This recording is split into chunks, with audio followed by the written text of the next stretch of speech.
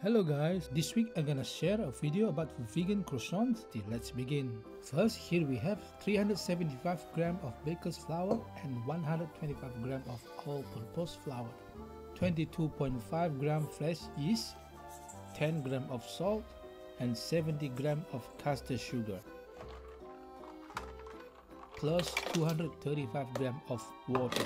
Here, as you can see, I'm using ice cold water. You might have asked what was the purpose of using an ice cold water.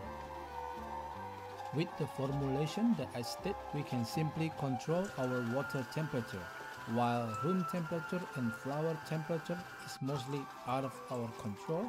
But even with flour, we can simply put into the fridge to cool it down before we mix it. But it wasn't practical to store flour. So one thing that we can control is our water temperature. So in final mixing, we can achieve what we call desired dough temperature.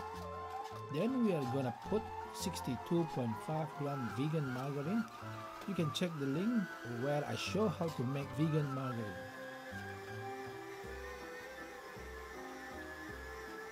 We are gonna keep mix till the gluten network is strong, and to test how to know our dough was into that state, simply pull a bit and stretch the dough to see if we can stretch the dough like a thinner membrane or in a bread making called window pane. After that, we are gonna wrap it and let it rest on the bench for 15 to 20 minutes. After the resting period is passed, we are gonna shape into a square shape and wrap the dough and continue to let the dough to slowly proving in cold temperature in fridge for one night or at least 12 hours. Next, we are gonna make our butter block. In this recipe, I'm using 250 grams of homemade vegan margarine. The process was quite straightforward and simple. For the butter block size, I didn't measure it. What I'm doing is just make a rectangle shape and make sure we roll it as even as we can, and then wrap again, chill in the fridge for later use.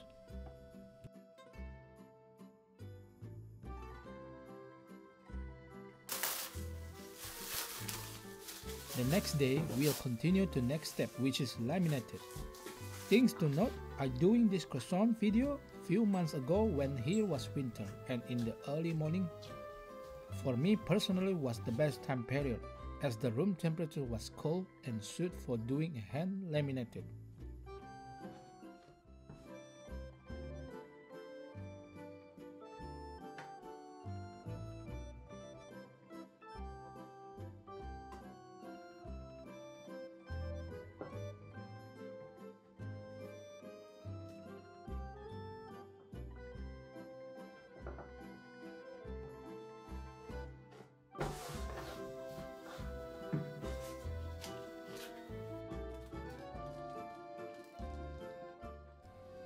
First, we are gonna roll our dough like butter block size.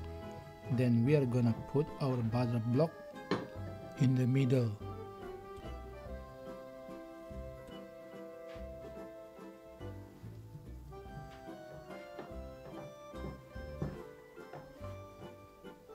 As we doing croissant in home environment, if you are living in humid and hot area, I can say from my experience that change to pull a beautiful interior honeycomb was quite hard, as when we roll out the dough temperature was rising, and when the internal dough was warm, the yeast was activated and continued proving. As we know, rolling creates friction, and there is another chance that the butter was leaked and blended into the dough. In my personal experience and opinion, when we choose to do a hand laminated, the best room temperature was 20 to 21.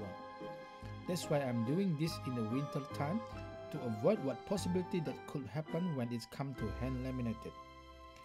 For this croissant, I chose one single fold and one double fold.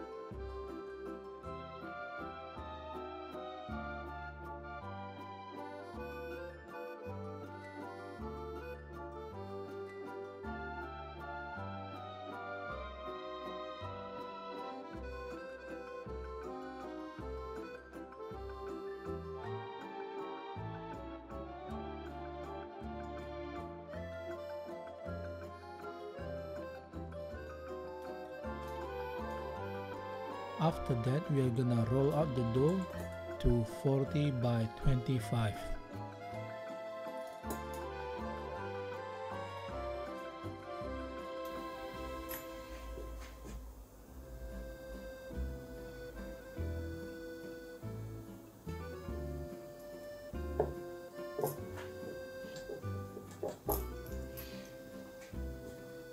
And portion it by 8 cm for every single croissant.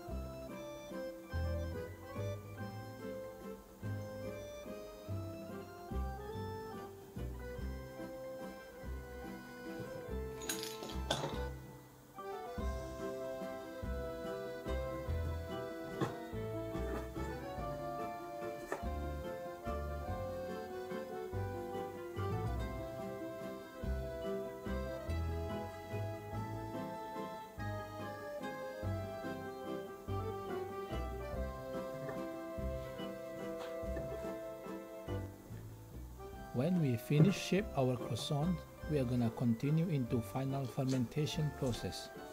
And not to remember, when we are doing final fermentation, ideally the room or the chamber temperature mustn't exceed 28 degrees Celsius. Or in winter time, like when I'm doing this, I just put into the oven and turn the oven lights on. Then we are gonna preheat our oven to 210 degrees Celsius. And once we put in, drop the temperature slightly to 200 degrees Celsius. Since every oven was different, you will need to adjust slightly based on your own oven. That's it for today. The video was quite long. And please keep in mind that to make a successful and beautiful croissant, we had to practice over and over to mastering this. And if you like more about vegan baking content, I would like to ask you guys, please give a subscribe, like and share to your vegan community about my channel. And I will keep continuing share another vegan recipe. Thank you, and I will see you next week.